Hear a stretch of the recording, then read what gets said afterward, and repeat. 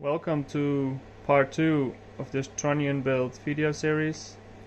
Thank you for the comments on the first part. Let's see how this second part gonna go. On this video I wanna make the two side plates that gonna hold the C-axis. The first part I'm gonna make is the one that's gonna hold the harmonic drive. It's gonna look like this, so it can fit the harmonic drive inside. Let's put it in the material in the device, make a program and make some chips.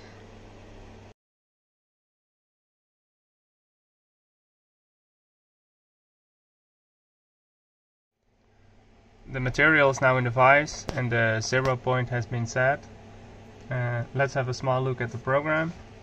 First I'm gonna start with a face mill to deck off the top, then roughing the outside, roughing the inside, and roughing the hole where the shaft of the harmonic drive will go through. I fixed the coolant. It's less rich concentration right now, so let's see how the images from the inside of the machine will go. Last time I get a lot of comments about the noise from the inside of the machine because of the camera is mounted on a piece of aluminium rod straightly to the head. It vibrates a little, which gives a strange noise while machining. Maybe I can figure something out to make it more damped, but first let's see how the image is gonna look like with better coolant.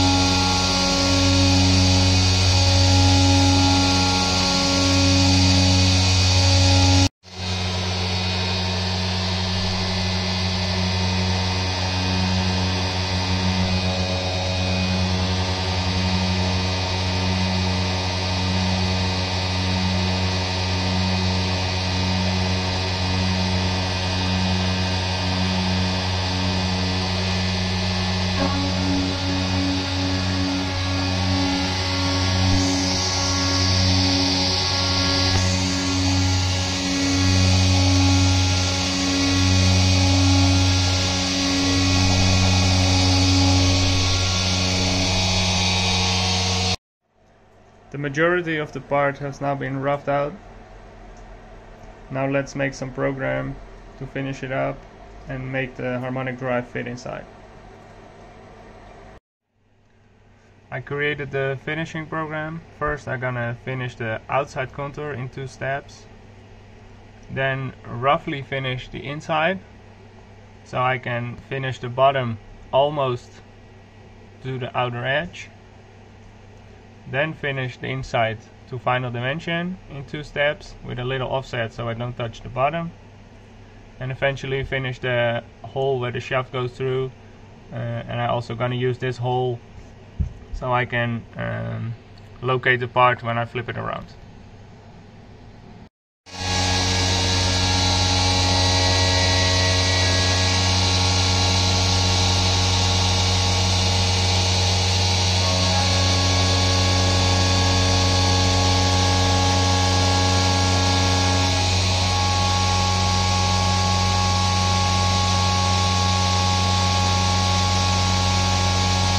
Part now has been finished.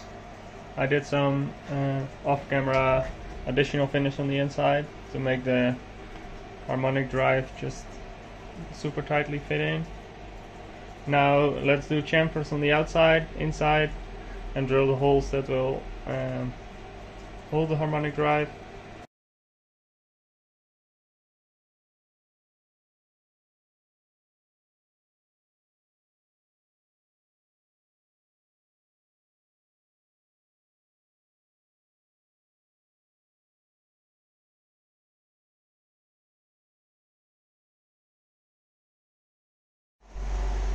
Op 1 is now done. Let's get it out of the vise, flip it around, indicate it, and back off the other side.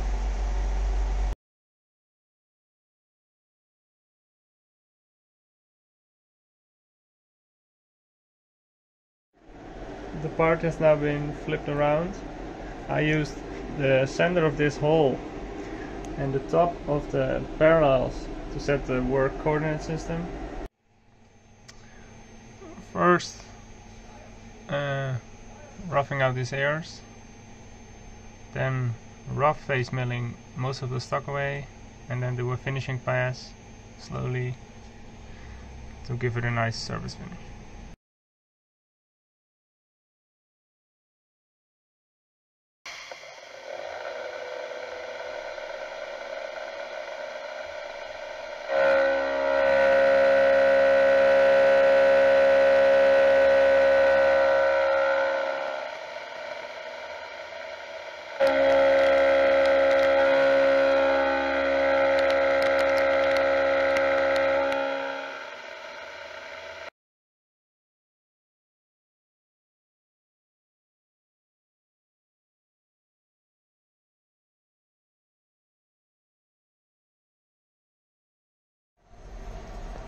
Part have now been phased off.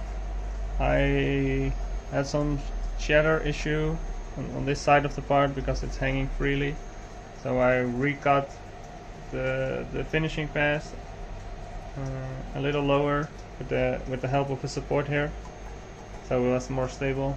So now there are no shatter marks anymore. Now let's cut the chamfer around it and drill the mounting holes for the bracket that will hold the servo.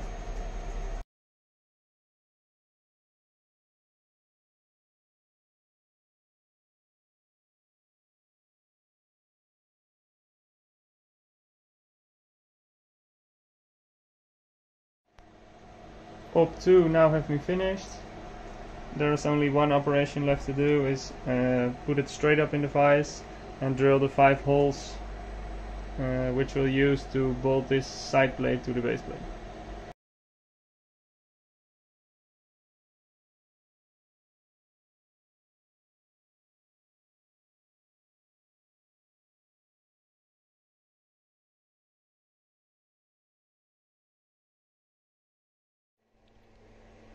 The part now have been tapped, and I put the 2 parts together, put the harmonic drive in.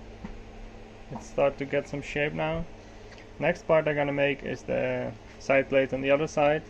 It's pretty much the same part, only the hole is smaller because it only needs to fit a bearing, so I won't completely dive into how to make it, but I'll only show you footage of the making.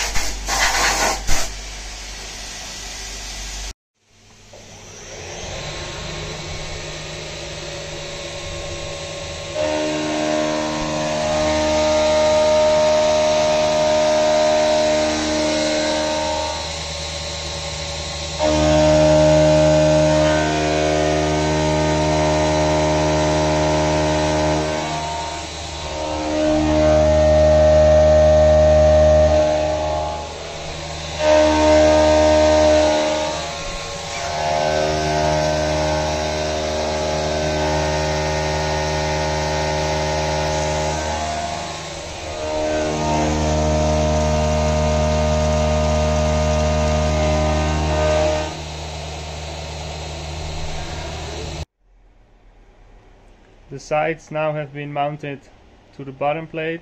I also pressed in the bearing on the floating side. The harmonic drive has been mounted temporarily, and I mounted the pulley. So that's gonna be it for this part. Next part, I want to machine the bracket on the side that will hold the servo for the B axis, and I think I also gonna make the junction box that's gonna be on the back. And after that, I'm gonna start working on the biggest part, the table that's gonna rotate between the two side plates. I hope you guys like this part. Please let me know, and then I'm gonna work on part 3. See you next time.